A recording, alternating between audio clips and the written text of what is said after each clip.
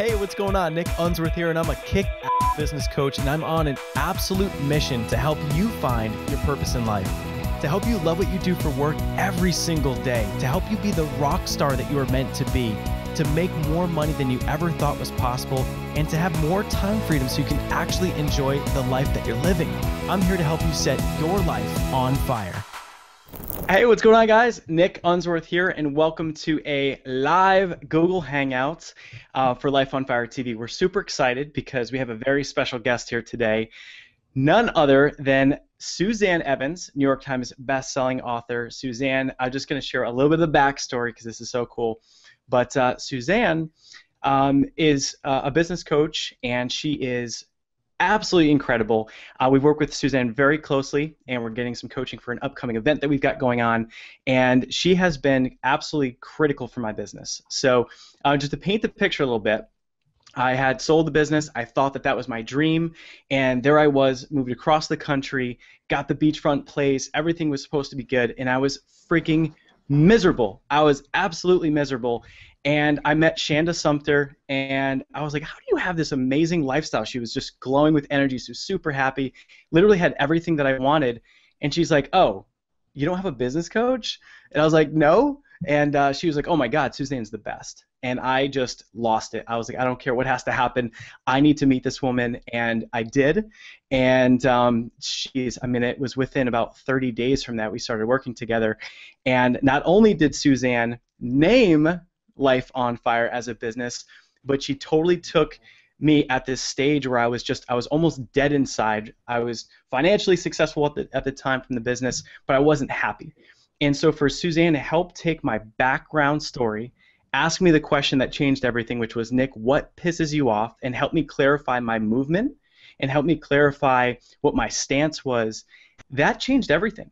Because that literally, she took the essence of Nick Unsworth and the purpose that I have in life and helped me formulate that into Life on Fire. And Suzanne, I will be forever grateful for that. You're an amazing woman and even better business coach. Put on a heck of an event, and I'm super excited to have you here today. So welcome, welcome. Thank you. I love knowing that you were miserable until you met me.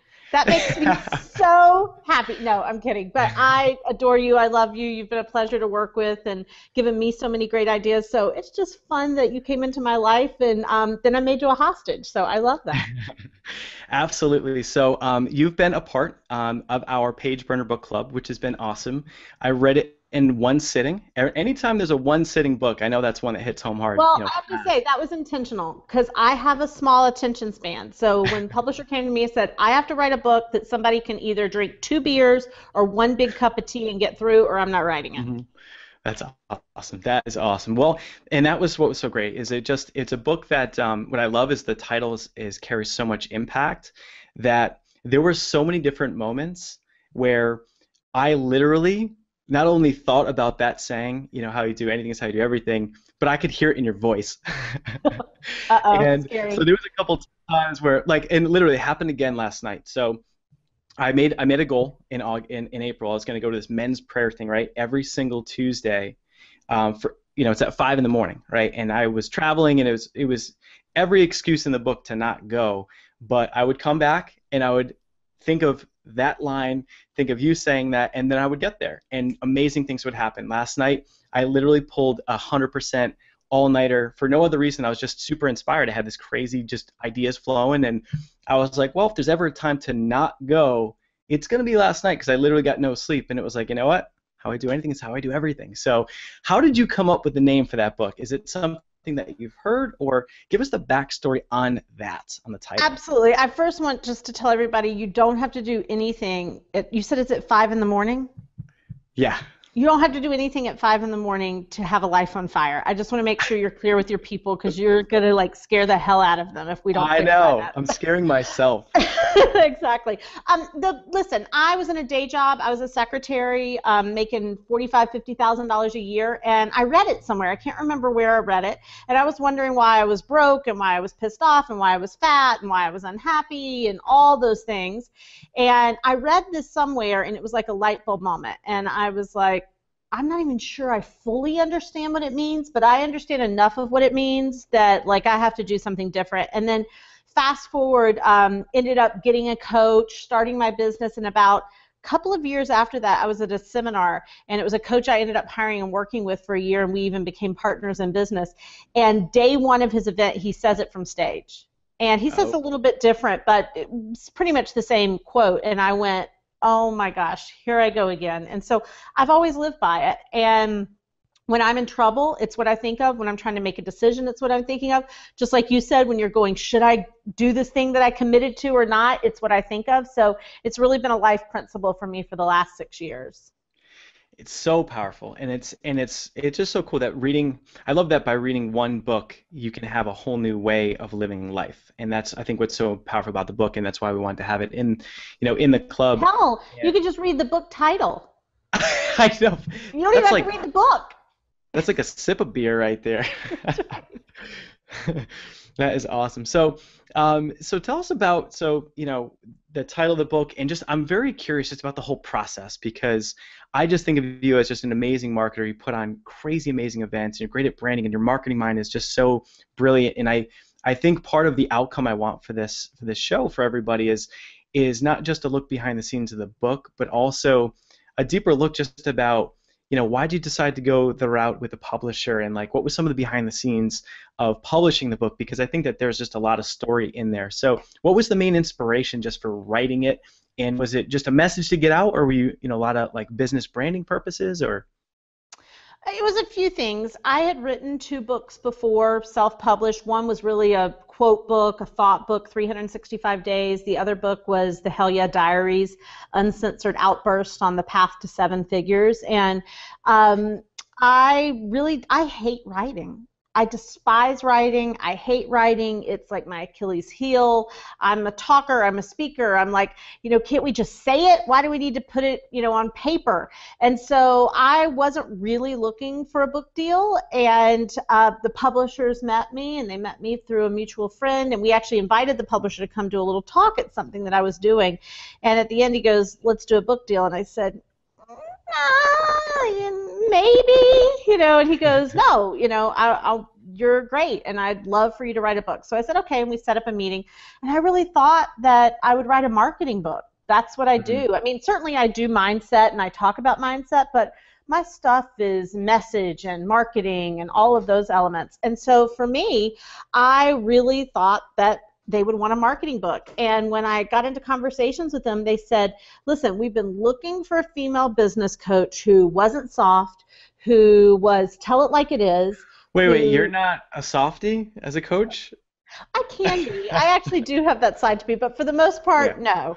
And they said, we've been looking for a person who can tell it like it is and really talk from the mindset standpoint, right? Not talk from the marketing standpoint, because there's a lot of marketing books out there, and there's even, there's great marketers that are authors that I can't even touch, right? I look to them.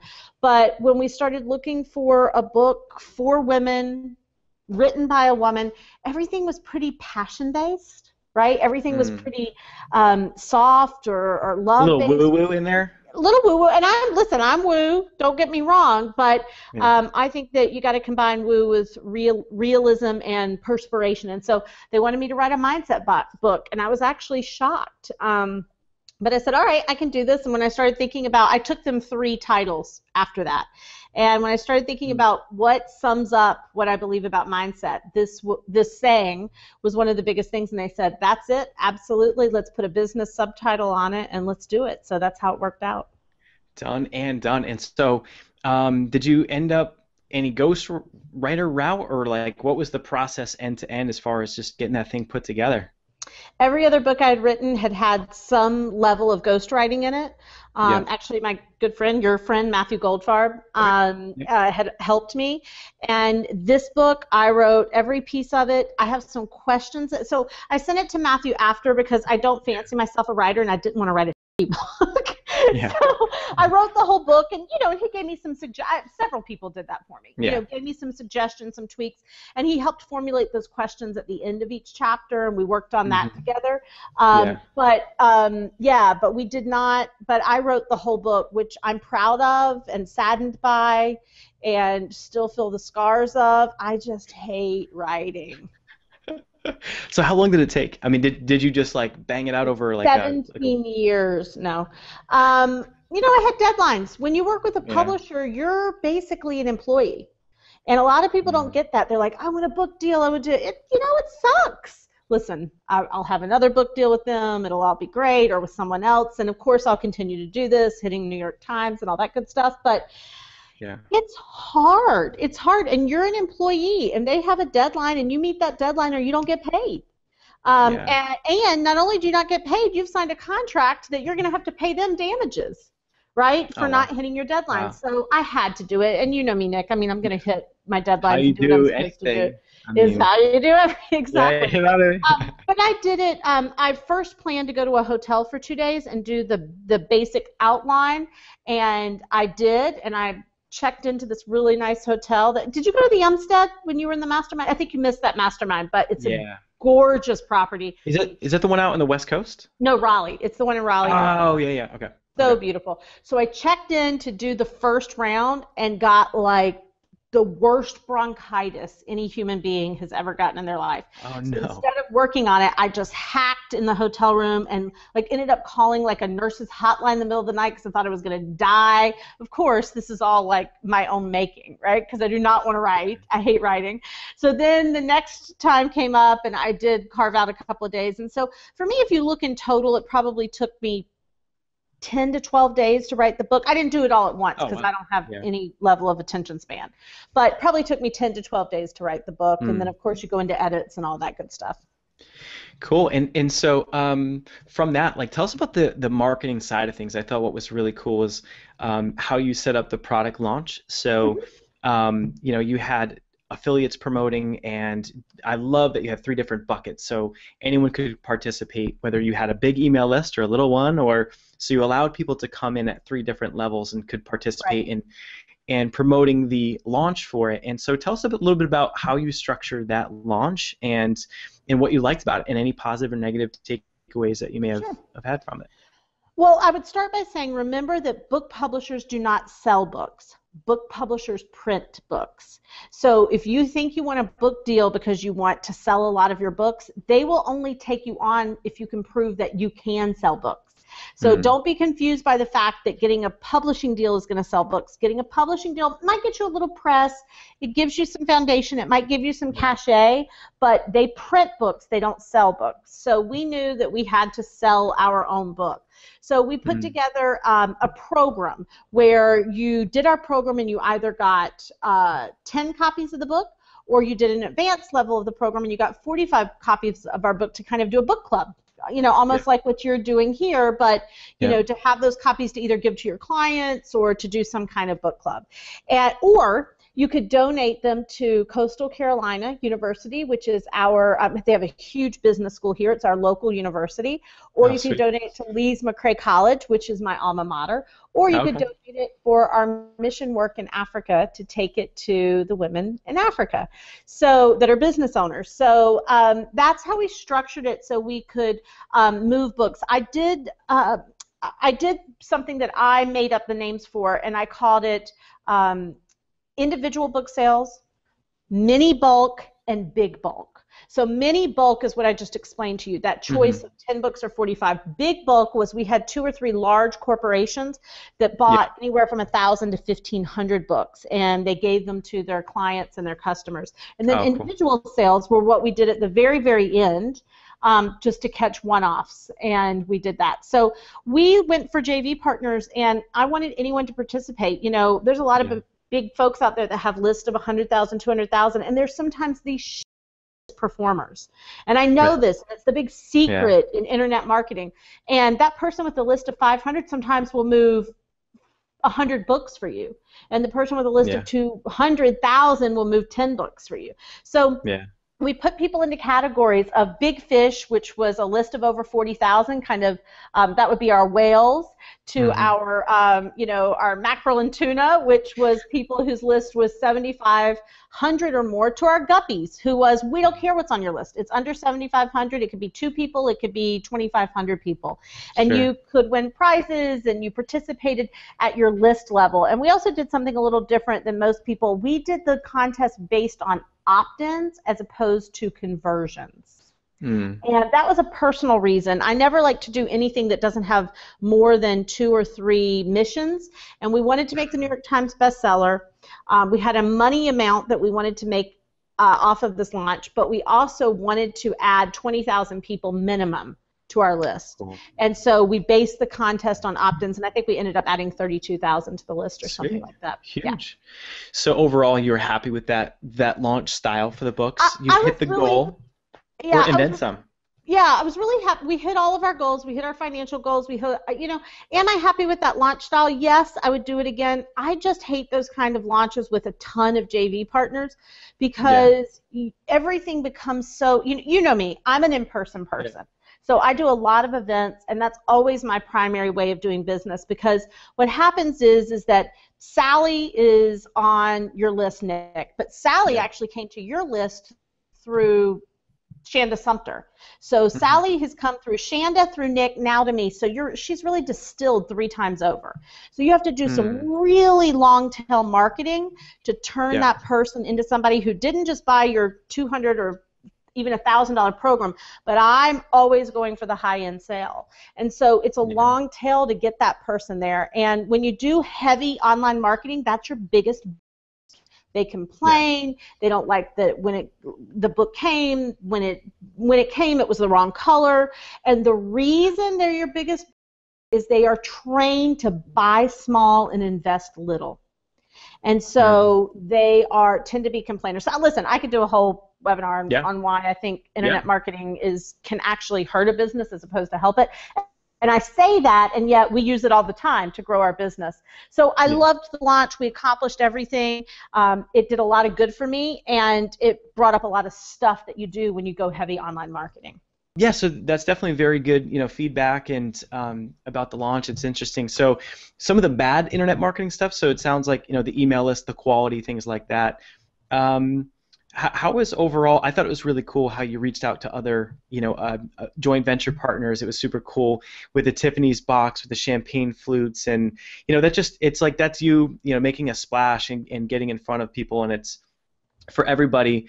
It's all about what's in it for them, And you reached out and you were asking for something, but you did it in such a cool way, and it just got on everyone's radar screens, and it was really cool. Hit the goals. And so, what would you say? What was the best part about that launch style? What did you like the most about it? And then what was the one thing that if you could change or do differently? Well, we're the richest people that nobody knows. I mean, I intentionally built my business without partners. A lot of, most people build it off of a lot of JV partners, and I intentionally didn't do that a long time ago because I didn't want to really be beholden to anyone, and I wanted what I like to call fresh fans. Right, not fans that come through a lot of other people. So when I did this launch for the first time in my 6-year history, $6.5 million business, I was like, I got to make a splash. I'm always surprised that people, come to me and go, oh, such and such introduced me to you, and I've never heard of you. Not to be egotistical and say I can't believe no one's ever heard of me, but you know what I mean. I've kind of built what I've built organically and sometimes under the radar. And so I knew I had to get people's attention. So to our big fish, we sent out Tiffany boxes with champagne flutes, and to our middle folks and some of our lower folks, we sent out black boxes that actually had a little, it looked like tequila, but it was really a shot glass. Oh, actually. I got one of those bad boys. Yeah. Yeah. A shot of hell I used it right away. Exactly. Good job. Good boy. And then it had some little party favors in it. And all of the boxes had our collateral in it that described about the launch. So we really wanted to get people's attention. And it really worked because we ended up having people like Eben Pagan, who didn't get a box. He wasn't on my list, but he heard about the boxes and ended up being a JV partner. So that worked really well. Again, go offline and hit some folks with, go leave online and go offline and hit some folks with some offline stuff. That worked really well for us. And we did it through a postal system that told us when the box had been delivered. So 24 hours later, we made immediate phone calls to everyone to lock them into a JV position. So that worked swimmingly. My goal was to have 100 partners, and we had 232. Sweet. So yeah, it worked out really great. What do I wish I had done differently when it came to that, or different? Probably, Probably, not probably, starting sooner. I did a very bad thing. This launch happened January 11th, and we started this process in November. The fact that we pulled this off does not make us smart. It makes us a lucky miracle. And we just got behind. I have a busy company, and we meant to start September-ish. That was our goal. And the fact that so many people said yes in such a short period of time was great, and we really messed ourselves up by 4 to 8 weeks. Yeah. Yeah, it's incredible. I mean, that short a time frame to pull all that off, that's crazy. I think it's I want to come back to team and how you built your culture at some point, just because I think it's really amazing how you've done that. But outside of that, so what would you say as far as for someone if they're considering self-publishing or going to a publisher? I mean, there's like an advance from Wiley? Is that attractive because they're going to do the publishing? You've got to do your marketing either way. Right. What would you say the big pros and cons between, going with a publisher like Wiley, if you can pull that off, or going on the self-published side? Well, you're probably not going to get published unless you self-publish first. Yeah. For a few reasons. Again, they want to prove that you can sell books. Yeah. And prove that you have a following. So you probably want to self-publish first. That goes without saying. And yeah, an advance is attractive. For me, I know how to make money, so I wasn't so concerned with the advance. I really just wanted the backing of a publisher if we were going to go to the New York Times route, and we were really going to put a lot of PR effort in and all of that in addition to the marketing and sales. So for me, it worked out well that I had self-published 2 books and then got this opportunity, and this opportunity combined with hitting the Times and, hitting a Wall Street Journal bestseller and some others. So for us, it worked out really well, and I would say if you haven't published anything yet, you need to self-publish first. You need to learn the process of writing a book. You need to learn the process of selling a book, and the main thing is that a self-published book is used for what I like to call a big business card. So it can get you speaking gigs, it can get you partnerships and clients, and so you want a book, and don't worry so much about the publisher until you have built a big following and you can back up selling books to a publisher. Wow, that's cool. For some reason, I actually used to think that self-publishing, and if it didn't go great, that it could hurt you. But basically, they like to see that experience, grow your following, and okay. And then what about? Think about just for a second. Think about 2 of the best-selling books in the self-help industry of all times were self-published books that then a publisher took over, and that's Louise Hay's Heal Your Own Body, and Rich Dad Poor Dad. Yeah, wow, oh, I didn't know that about Rich Dad Poor Dad. That's crazy. They were both self-published books that were picked up by publishers. Wow, okay. And so as far as the New York Times, I mean, is that just as simple as just hitting a certain number of books sold? Or is it like based on what else is on the market and it's the list, like the top 10, or is it just you hit a certain number in a certain set of time and boom, you're good? Or no, it's exactly what you said. It is a certain number during a certain time period going up against certain people. So you can pretty much know the number you need to gun for. We were gunning for 11,000 sales. Okay. And we ended up quickly doing 12,000, and since the 2 or 3 months past that, we've done about almost 19,000. So we've sold really, really well. But 11,000 was what we were gunning for, but if a book dropped in, 3 or 4 unexpected, and you had no idea, you're guaranteed nothing. That's just a number to shoot for, right? It's a number to aim for. But, as my friend Larry Wingett always says, he goes, you think you're golden in that damn Ava Gardner, Ina Gardner, does a cookbook and everybody's screwed. So that'd be crazy.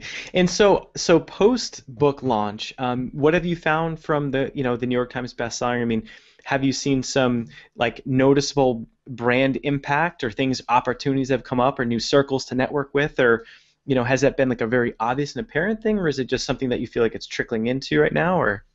I think it's been both. I think there's been some trickle effect. I mean, we had some of the best sales we've ever had at our last Be the Change event. Sweet. Cool. Yeah, and it was just a couple of weeks ago, and it wasn't our biggest event. Last year was our biggest event. We had about 1,000 people. This year it was about 800, it was our best sales, and I think that had a big part to do with the book launch. Okay.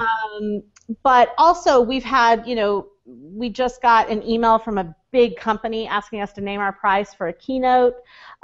We've been asked to do keynotes. We've had to turn a few down, actually. Unfortunately, I kind of have a crazy schedule, but the keynotes have come in from New York Times bestseller.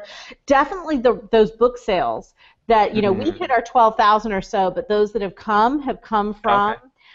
They just did a reprint, and of course the new reprint says New York Times bestseller on it. We were in 32 airports nationwide on the bestseller list in the airport. So we've had people from all over the world, say, "We found your book." It's been an amazing opt-in. It's been an amazing traffic generator. So we're seeing some fast effects and definitely seeing some trickle effects. Okay. Yeah, I think that's what's so cool about it is that, like you said, it's your business card, it's the branding, positioning, and that thing is just a lead magnet, with opt-ins filled throughout and, driving fresh, new people and prospects that have a whole lot of respect. Read your book, right? Yeah. It's not just like, oh yeah, I'll get the free CD, but they went into a store and paid $22 or whatever. They've invested in you already. Yeah, super cool.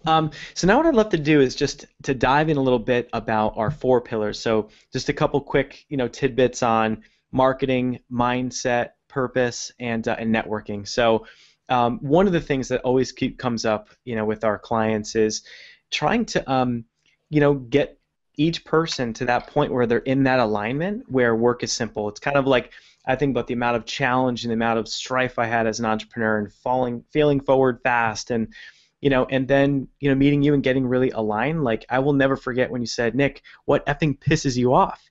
And I'm like, I don't know, I'm pretty happy guy for the most part. And it was my background story, it was the fact that most entrepreneurs, I got sold the bill of goods in network marketing that it was financial freedom and all this amazing lifestyle, and then internet marketing was jet setting and beaches with a laptop, and none of that stuff was true. Everyone was working like crazy, and then getting all that in alignment with my purpose to help people live their life on fire. So I think about it as what's their background story, what's their stance and strategy, but if you're going to take someone that they feel like they've got a gift inside them, there's a message, they need a little bit of clarification, but how would you look at drilling down and to figure out what your purpose is, or what is that passion, or you're maybe the person, they're working in a job, they're not really crazy about it, and they want it to do something more, but they're not sure which way to go.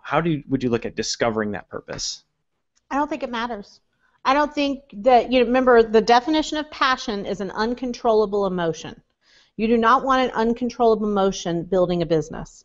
So I don't think you worry about passion or purpose. I think you figure out something you're good at. And then you do it long enough that you're really passionate about it. When you think about Steve Jobs and you think about, all of the greats, right? Richard Branson. None of them took their passion and went after it. Steve Jobs was passionate about yoga. He was living in retreats and passionate about, thinking on a higher level and mindset. And, Richard Branson had nothing to do with what he did now. But they figured out something they were good at. Now, don't we know later in life all of that stuff that Steve Jobs was studying and loved when he was younger, he brought into the company and the culture of Apple? But I think that there's a great book out right now, I don't know if you've read it, called Be So Good They Can't Ignore You by Cal Newport. And he's amazing. Cal Newport, Be So Good They Can't Ignore You. He is a professor at Georgetown. And he can prove that anybody who starts a business based on passion will fail. Wow. Because it is all emotional as opposed to what works. And it's a great book, and it's just an amazing amount of learning in it, because we're all obsessed with what can I be passionate about and love every day. Well, I don't want to do that for a living. If you want to know what I love every day, we just bought a Sea-Doo. And we've got 2 dogs, and I have 2 kayaks, and I have this house that sits on the water, and I'm passionate about getting done with this webinar and going home and sitting in an Adirondack chair and having a glass of wine, and if it's high tide, maybe going out in the boat. That's what I'm passionate about, right? I enjoy this, and I'm good at it, and I've gotten better at it, and I love my work. But if you think you can be as passionate about your work as you can getting laid, as you can loving to go out on a boat, as you can, you're crazy. And you shouldn't, Yeah. right? Do your work so you can be passionate about other things and hopefully really love your work. So I really think you find something you're good at and you become so masterful at it, you're really passionate about it. I was not passionate about marketing in the beginning. I didn't know anything about it. I was learning, I was growing, and then I started to teach it. And then the better I got at it, the harder I worked at it, the more I enjoyed it and the more passionate I got about it. That great film Jiro Dreams of Sushi, which we watched in one of our masterminds, he was not passionate about sushi. They just told him that's what you're going to do as a child. But he worked at it so hard and became a master at it that now he's extraordinarily passionate about it. So I say find something you're good at, because I'll tell you what you'll become really passionate about: a ton of money. If you can make a lot of money, money is not the most important thing in the world, but it touches everything that is. And so if you can make money to have freedom and choices and live a lifestyle that you want, you'll become passionate about your work. And if you become, fall out of love with your work or something, you'll have the money and the resources to start something else and something new or an offshoot that you become passionate about. A few years ago, I was getting a little stagnant in the business. I wasn't out of love with it. I just thought I need to do something new, and I started Hell Yes Studios. Yeah. So for me, that was a new thing to work on in the business, and I got a lot of my, mojo back because it was a new thing to work on. Now we're in the process, of working on Hell Yeah Culture and Hell Yeah Hiring. We have a whole, also Hell Yeah Nation, which is a whole line of merchandise, and we've been working really closely with Life is Good. Company. And so it's about the core of what I do is business coaching and marketing consultant, but I've got all these offshoots that keep me energized and alive, but that hard work in the middle core is what allows me to do the other things. That is super cool. That's a really great way to look at it, because there's a lot of straight passion, the passion test and all different things about passion. So super cool. So find what you're good at and keep doing it. And what is it, 10,000 hours till you master something, and when you study that. So very cool. So how about mindset? So, we've got the mindset of from the book, how I do anything is how I do everything. But what are some things, is there a particular technique or any advice about someone on how they can get the right mindset to go through the hurdles as an entrepreneur? I think about you saying things like, this shit is hard, that's why it works, but how did you end up getting the mental toughness to go through to build a business of this size? I mean, there's lots of challenges, lots of moving parts, but what would, whether it's a book or maybe a technique or something, how did you get your mindset to be this rock solid, mindset that we see before us right here? I only worked on one thing. And I was taking the train, because I was in a day job when I started my business, and I was taking the train from New Jersey to New York City, and I wrote it down in a notebook. I used to just use it as brainstorming time and trying to build the business. And I wrote it down, and it stopped me in my tracks. I don't even know where it came from, but I wrote, if you're willing to make a fool of yourself, this is all going to work out, Suzanne. And so I didn't work on trying to overcome fear. I didn't try to work on confidence. I didn't try to work on charisma.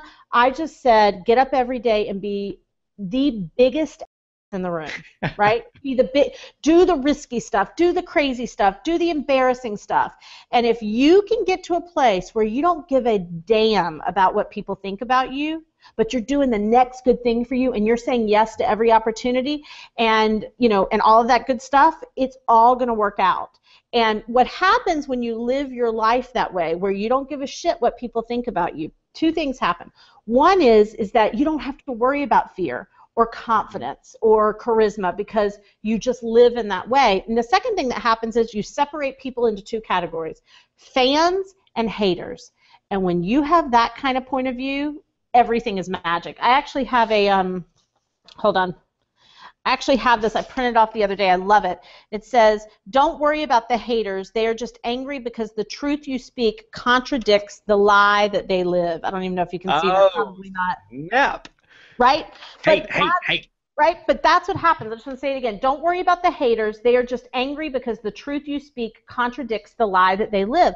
And so if you could only work on that one thing, getting into a mindset and a place and a clarity around, I'm willing to be the ass today. It's Tuesday. Oh, it's Wednesday. Willing to be the ass again. Oh, it's Thursday. Here comes the ass. And I don't mean ass as in be an asshole, be mean. I mean, making a fool of yourself, taking the risks. Oh, should I go speak to this group of people? I don't know. I'm going to do it anyway. Am I ready to sell this product? I don't know, but I'm going to sell it because there's got to be a time to do it, right? No time like the present. So it's the only thing I worked on, and working on that worked on everything else. That's crazy. That's Mama Celeste Unsworth back in the day. Who cares what people think? I used to always hear that. But it's stepping out into the outside the comfort zone, and it's so hard for many people to do that. But that's such a cool philosophy. It's simple. Takes all this mindset stuff and brings it back into one simple and easy point. So, and then how about as far as marketing goes? So what I love about with working together, that day when you named Life on Fire and we did it within a 30-minute window. That was crazy. But, Suzanne's always good for, hey, I've got this idea for a product or a webinar, and it was like, boom, headline, the tagline, for the business. I mean, just you're always rattling off, marketing techniques. So twofold. One is how did you educate yourself, or what can we do to educate ourselves to be really on point with marketing? And then I want to hear some tips about what you're finding successful. I would say that what made me so good, because marketing is a lot of copy, right? It's a lot of attention-grabbing headlines and creating experiences. So what served me really well was theater, right? Okay. So theater is always creating experiences, and you know this. I tell all my clients to go do improv. Because improv is always yes and that's what you need in marketing and in sales, the yes and, not the no but or the or. It's always the and. And so that really helped me a lot. I, as a person who worked in theater and someone who had done improv, I always tried to be in the mindset of, if I want someone to have an experience right now, right? Like, Nick, if you and I, this hangout is an experience and not just a hangout, or if I'm doing a webinar and it's an experience. And that's why, my events, the budget this year is like $678,000, because I'm committed to creating experiences. The Broadway cast of Chicago opened our event this year. And it's about, if I want to take people on a spiritual, emotional, mathematical, and marketing journey, I can't get into here, I have to get into here. And so the best marketing advice I can ever give is stop thinking from here and stop thinking about what your people want and start thinking about what your people feel.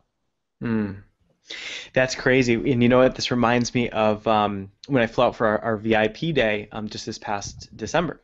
And so I had done a presentation at Marie Andros' event. Suzanne watched it, the video, if you will, and critiqued it.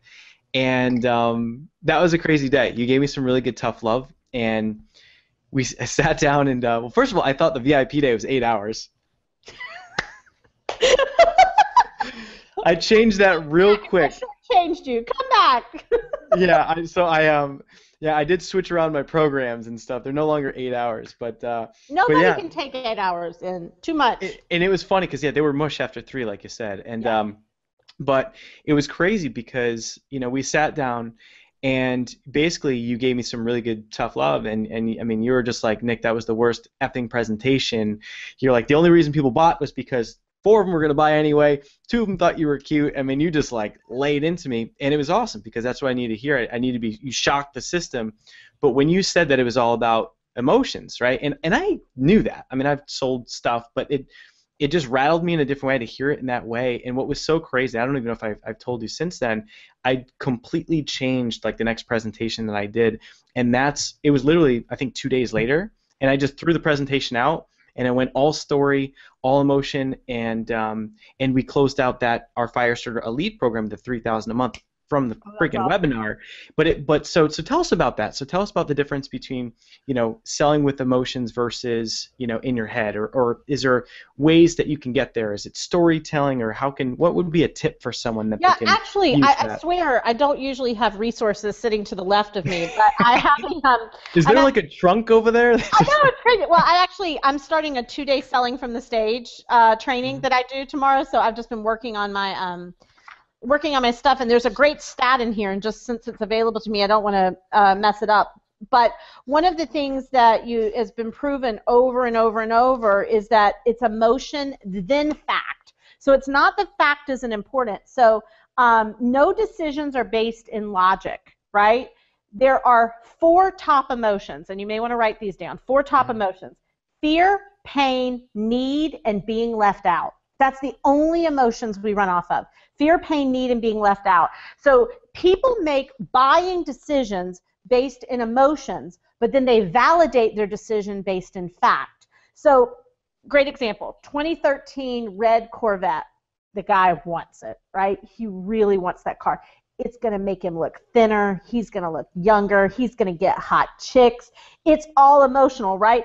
Fear of getting old, pain of, will I ever have the car of my dreams? Divorce he just had. Yeah, the divorce he just had. Being left out. Like, I don't want to be left behind. So he goes, I'm going to buy that Corvette. Well, guess what? He walks in to buy the Corvette, and it's got this huge banner in the store that says it was just rated the safest sports car this year. So he made the decision based on emotion. He hands over the credit card based in validation. So it's emotion then fact. And I think that's really key, and I think it's really important because it is emotion, and you lead with emotion, but you always back it up with validation and facts. Awesome. That is a really cool example. So, all right. Well, then how about let's go down the path of marketing that's working really well for you. So where are you finding your best opportunities? So I know you love live events, you're doing online marketing, but where would you say out of all the different places that people can market, where are you finding the most leverage that someone watching right now that could take advantage of? Where are you seeing opportunity? It hasn't changed in 100 years. Speaking. Wow. There is scientific data after scientific data that people trust people they see in person. They trust people that inspire them or move them. And when you're eyeball to eyeball with somebody, there's nothing better. So I will take speaking and being in front of people every day over every form. And if you took every other form away from me, if you took my database away from me, I could build this business back in a year, and I would just do it via speaking. Wow. Now, secondary to that is what we're doing now, live streams, hangouts, because we now have this cool technology in the world that allows us to get pretty close to being in person, but it's still a barrier. And the reason it's a barrier is I have my trunk that you said over here. That's distracting me. My team was setting up tables out there. I'm seeing that, and that's always. I think the sea-doos that are getting warmed up right now are. Yeah, that's for sure. But the cat's in the house, the children are in the house, so there's still a barrier here that when you're sitting in an audience and you're with a person, nothing beats that. We're doing a lot. Listen, you're the expert on this, but we're doing a lot of ads. We're doing a lot of Facebook ads. We're doing a lot of Google ads, and they're working well for us. They have a long tail to them, right? So there's more of a long tail marketing strategy there, but we spend tens of thousands of dollars a month on it, and it certainly helps us with list building and that kind of thing. Sure. I haven't gone the podcast route yet. You know me, I'm always like, I'm not so much on the hot trend. I let people play it out, but I know some people are getting some great results on it. I'm a person that I believe in the 10-10-10 method. That's 10 minutes, 10 months, and 10 years. I want to see 10-month results, not 10-minute results. So I don't usually invest my team and my resources and my talents into a strategy until people can show me that it's got 10 months and 10-year results. Because I think you end up wasting a lot of time bouncing to 10-minute things, and there's a lot of them out there. But I know a lot of people are getting good results, so I'm watching that closely. And I still use video. Video is huge for us. We're using it in different ways. Some of the opt-in pages and things like that, the videos need to come off of those these days. I know. I try every time. I know, every single time. I'm like, no, maybe this one will work. Never. And if you want to see somebody really pissed off, Melanie or my partner, she is so convinced. Every time one of those ugly landing pages comes up with the door, just a door with no copy, she goes, I hate it! But it works and it converts. So we still do a ton of video, but we're not using it on opt-in pages and things like that anymore. We're more using it for storytelling. And as some really high, cool, almost documentary style storytelling in our launches and our programs and that kind of thing. So that's what I'm seeing that's working. Awesome. And then as far as events go, let's just say for someone that's interested in pursuing that, would you say, go out and do the sponsorship route and get on stages, or go out and fill your own rooms, or both? I would say both. Don't try to go do a 3-day event, right? Do a half-day event and because people get confused. They hear event and they think it's 150 people, or my event that's 1,000 people, and it can be 20 people in a room. So I would say do your own small-scale event and absolutely go sponsor, get on other people's stages, do their breakouts. You learn so much. And, I just finished Be the Change, and, a lot of our buddies, this is what sponsorship can do for people. We just finished Be the Change little over 2 weeks ago. Ree Perez has closed like $80,000 in money. Matthew just texted me and said he's closed like $78,000. Red Elephant's closed like $90,000. Gary Henderson closed $120,000. This is in 2 weeks' time. So if you can kind of hitch your wagon to somebody who can fill a room, like I can fill a room, and other people, not just me, that do this as well, sponsorships can be cash, cha-ching. Yeah, very cool. And that was one thing that I had never done events, and we did sponsorship. That was really cool to expand our horizons. And I've got to say that the first event that we did, the one day, was amazing. Like that is one of my moments of starting this business that for the rest of my life I'll never forget. Like something happened to me that day, and it just was flowing out of me, and it was like light switch on. Yeah, and we had people that like random people came up for the hot seats. I did 2 of them, and one of them left her job. She replaced her income in 60 days. And the other guy totally changed his business. So it was just, I feel like it wasn't, for us, it was a great revenue maker. And that first event, which was interesting, that we made more money on the smaller event. When we had Gary Vaynerchuk, we actually made less. And I remember you saying, it's with a celebrity kind of speaker, it might be about them, and it was. So it was crazy that was phenomenal for brand positioning, which was a good little lift. But all said and done, we made more money on the other one, of course, well, especially with all the expense and stuff. But that was a game changer for us, and that set us up at a different level. Can I crass for 1 second? Yeah. Is something going to come out of the trunk? No, I promise. But just for the audience watching. When we talk about live events versus online marketing, or what we're doing here, and online marketing, what we're doing here serves an amazing purpose. Yeah. But it's the difference between watching porn and actually doing it, right?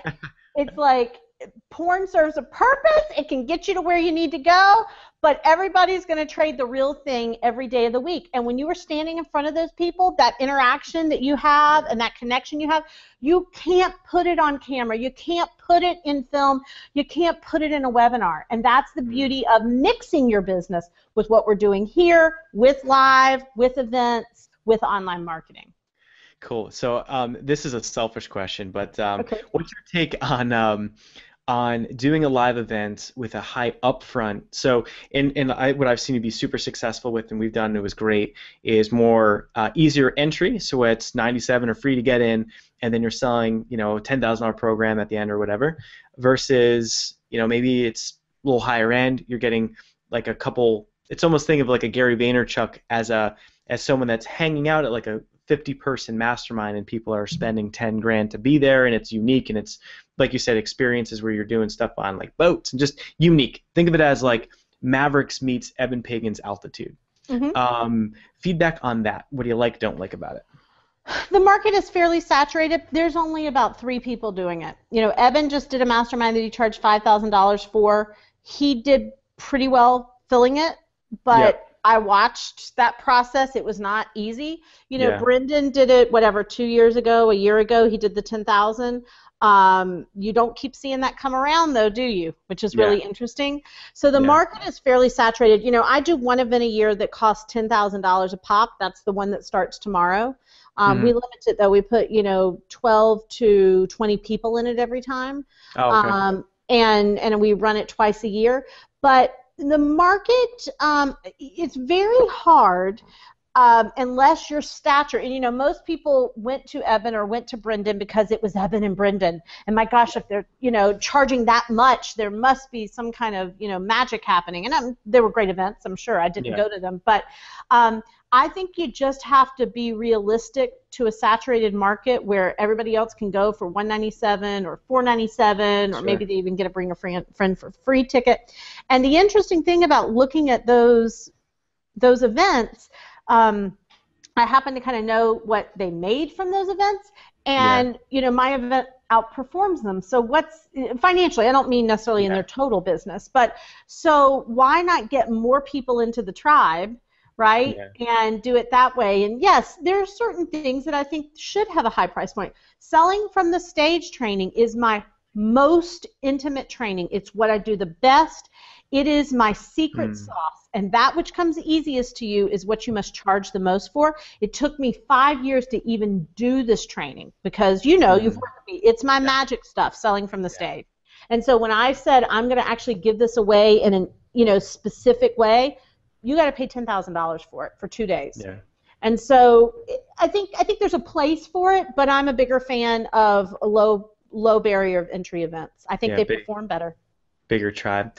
And so I was just like kind of noodling with the idea of like something where it's like a Tim Ferriss closed group, and but make it all about networking, kind of like Joe Polish's mastermind, like his. Well, that's a mastermind. That's different. Yeah. Mastermind. Yeah. Right. Yeah, because for a mastermind, I mean, my mastermind, my Hellraisers 1 mastermind now is $45,000 to $75,000. Yeah. So it's and we have 24ish people in there. So that's a different thing. So if you're talking about a mastermind, that goes into the fulfillment category versus the event category. Yeah. Okay. Yeah. Cool. Okay. Well, I know we just got a couple minutes left, so I want to just buzz through these real quick. One of the pillars of a life on fire, we always think about it as networking, and that's like we've just gotten so much leverage out of growing our network, and hanging with you as one of the benefits was not just getting coached by you, but it was like you unlocked this new world of contacts, and Ree Perez, he branded us, and Goldfarb wrote copy. I still haven't seen the Life on Fire tattoo on your buttocks yet. Is that happening or no? It's very clear that when we get the name, it has to be cool enough to be tattooed on our bodies, and I'm getting it. I hope, Suzanne. I'm trying to get somebody to tattoo Hell Yeah. We did have a woman this year at Be the Change that had all of her nails done in Hell Yeah. It was very cute. So that's cool. Yeah. If I gotta do I'm gonna try to get my butt smaller before I put Life on Fire on it. So sweet, so sweet. So as far as networking goes, what would you say? I mean, it's been awesome to just see how your events and the contacts and and getting up, obviously the book is going to elevate your brand. But what would you say is one of the takeaways that you could give someone as far as networking and building relationships? It's funny because I'm really an extrovert, and I'm not a great networker. I never have been, and I think and that's networking in the traditional sense. I know we're talking about it in a lot of different ways, but I just want to say that to people because they may be on here and they may be an extrovert and like charisma plus, and they're like, I hate networking, and I get it. And for me, the problem is that I can't stand bullshit, and you feel like sometimes you have to bullshit to network. So what I did was I really put myself for 3 years of my life into a pedagogical experience.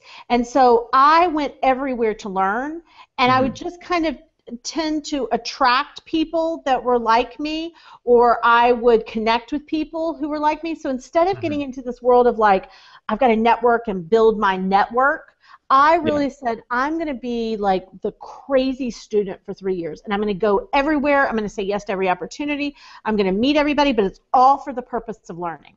And for me, for whatever reason, that worked really well. I went to every event in the industry. I met every person. And everywhere something was going on, here was Suzanne. It was like, the scary Jack in the Box. I was always there. But I did it from that pedagogy place and really learning. And for me, that worked really well. I met a lot of people. I connected with a lot of people. And it was more honest, too, because I had a purpose. The why wasn't to meet somebody. The why was to learn, and I might meet somebody in the process. Cool. That's huge. I think the events, especially, I went to one of Evan Pagan's, and that was the guy that bought my business, my first big client. I mean, it just putting yourself in the right events has always been key, that face-to-face. So the last thing to wrap up is just on lifestyle. So the last pillar is the fully balanced life. So tell us about, something that you do to kind of stay balanced, and it could be anything from time management tips. It could just be fun things that you do, like the wine on the Sea-Doo, or just anything that you feel that would be a good takeaway for someone that's building their business. They're crazy, they're chaotic, and any tips on just how to keep this thing freaking balanced and keep you sane as you're building? Well, the first thing is I'll say there's this great quote by Francis Ford Coppola that says, "There's nothing attractive about living within your means." And so the first thing I always do is I'm a splurger, right? I have nice things. I am expensive. And I'm proud of that, and I work hard to do it. So one of the things I would say is I see some people working hard, but they don't pay themselves enough, and they don't take from the business, and a business is meant for you to take from it and then put that into your life. So that's number one. And secondly, I'll just be really honest with you and say, you know, certainly I'm not a perfect person, and, you know, I could be more healthy. I could do more things to create maybe balance in my life, although over the last couple of years I've built a great team, so I don't really work nights and weekends anymore unless I'm doing an event. That was a goal of mine. I said at 5 years, if I'm still working every night and every weekend, something's wrong, and that was a goal of mine, and I hit that. But I actually have a little, heart condition called SVT, which is supraventricular tachycardia, and it's not serious, it's not life-threatening, it's the like ugly redheaded stepchild on the arrhythmia heart stuff. All the cardiologists are like, yeah, we got real people with real problems here, but my heart will go from a normal rhythm to 180 beats a minute like that. Whoa. Wow. It will just happen. And you can usually stop it with some things like, I won't bore you with this condition, but you cough or you do some vagal move, they call them vagal movers, and you stop it. And you can also use some medication, which I hadn't chosen to do up until now. And there's also a heart ablation where they can go in. And again, it's the lowest on the rung of issues, but it's triggered by 4 things: sleep deprivation, stress, alcohol, and caffeine. So I've totally given up caffeine, and I have to sleep. I just have to. So I may not eat perfectly, I may not exercise as much as I need to, but everybody knows if I stay up, because like you said, you got on a thing, I might stay up till 1 or 2 o'clock in the morning because I'm on a thing, but I'm going to sleep till 9 or 10, and I'm going to come into the office late. I have to get 7 to 9 hours of sleep every night, and it's kind of my... It's just my holy place, if that makes sense. And I think everybody needs their holy place. Is yours exercise every day? Is yours sleep? Is yours the way you eat when you're on the road? And you can't do it all perfect. But I feel like if you choose one, it really helps with your life balance. And I believe, this is going to be woo-woo, but I believe that, you know, SVT is just something you're born with. You can't change it. But I believe I was born with it because I'm an overachiever. And I work really hard and I push myself. And it's a little bit of an alarm system for my body that says stop. And so I've learned over the last year to do that. And I mean, I was at my event 2 weeks ago, and I actually ended up in the ER. That was nuts. I mean, I talked with Melanie, and I just didn't, and then I heard a little bit more of the story from Ree, and it was like, oh my God, you've got this big, huge production. Yeah. If you guys could only imagine, I've never seen events like Suzanne's. I mean, you're talking when she says experience, it's ridiculous. You have to check it out and go to one, especially Be the Change. But I can't even imagine going through and having a year's worth of work and then have that pop up and happen. It is? That's about building a team. It happened, and I wasn't worried for one beat. I said, I'm going back, I'm going to sleep for 3 hours, you're going on, team, you're going to do this. And no one, except the people that I asked to, step in, would have ever known unless I actually chose the last day to share it with the audience. So build a team. That helps with balance too. All right, so that one last thing on that, because that is a struggle for so many people, so many clients. This is one of the things, like hiring. We go through contractors like we change freaking shoes. And so advice on hiring, and getting those right team members. Because the way I look at your office, it's unreal. I think from the amount of output and the culture, and everyone getting stuff done and accountability, and you guys are having fun, and yet it's very young, it's hip, and from what I understand, like the pay, it works for the business. I think so how the heck did you build all that? Our salaries range from $30,000 a year to $350,000 a year. That's not even including myself and Melanie, who are above that. And so we have a wide range of talent in the office, but I think we've done really well because we've always known that we can train people on skill set, but we can't train them on personality. So a lot of our hiring is personality based, and I think we've come to 3 realizations. The first is, if you're in business, you're in the business of hiring. So we couldn't do this our first 2 years. We were way too intense about it, right? Like we were way too caught up. But we now realize that people will come and go. I am always hiring. Always. There's always an open position here because someone is always leaving. Right? And then we've got our solid constants who stay. But if you're in business, you're in the business of hiring. And the second thing we've learned is that you can't keep people. You can keep them motivated while they're here with incentives and all kinds of things, but you can't keep people. People are going to come and go. You just want them to be at their highest performance level while they're here. That's number 2. And number 3, most businesses are built on clients first, employees, I don't know, second, fourth. Our entire business is built on employees first, clients second. If employees are treated well and they're doing their job, they will take care of the clients, and the clients will feel like they're first. Wow. Very cool. Very cool. Oh, well, that's great tips. And all right, so final question would be, what's one thing that most people don't know about you? I, from the age of 4 till the age of 17, was a professional water skier. What? Still get out there? No, God, no. I am way too fat and out of shape. But no. But I did. I was both a professional skier competition, and I was 11th in the nation the last year that I did it. And then I was in 2 show groups, like old school Cypress Gardens, with the ballet. That's crazy. Well, and a fun fact, just a quick one. I've never stood up in water skis.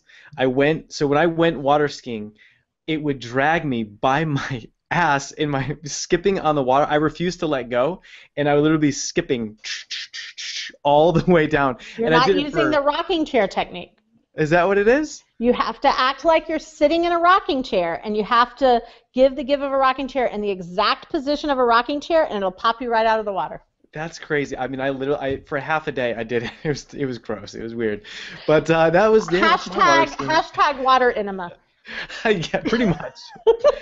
Not cool. All right. Well, Suzanne, this has been amazing. Thank you so much for your time and for an amazing book. And I'm so excited to have you at our event. And I'm excited to be there. It's going to be so much fun. So I'm looking forward to. We got a call with Barry and Sage and stuff tomorrow and getting all that wrapped up. Good. But yeah, super excited to have you at our event. It's going to be so much fun. Looking forward to getting the coaching on selling from the stage. And then, how do people get in touch with you? What's the best way to communicate with you? What's the best, opt-in freebie, something going on? But where should people go to check you out? Just go to SuzanneEvans.org, O-R-G, SuzanneEvans.org, and if you need me urgently, you can send an email to support@SuzanneEvans.org, but I'd love for you all to check me out, and hopefully a lot of you will be at Nick's event, and I'd love to meet you in person. Yeah. Awesome. Well, Suzanne, thank you so much, guys. Thanks for hanging out, and if you have any questions or want to get all the show notes with all the quotes and with the links and resources and the books and even the movies. Was it Sushi with Jiro? Euro Dreams of Sushi. Yeah, awesome movie. So you can always check out lifeonfire.com, and you can get all the show notes from today's episode, and also connect. We'll have all the information about how to connect with Suzanne. And so you guys have a great rest of your day. And Suzanne, you enjoy that glass of wine on the will. CU. All right. Take care. Thank you. Bye-bye. Later. I'm here to help you set your life on fire.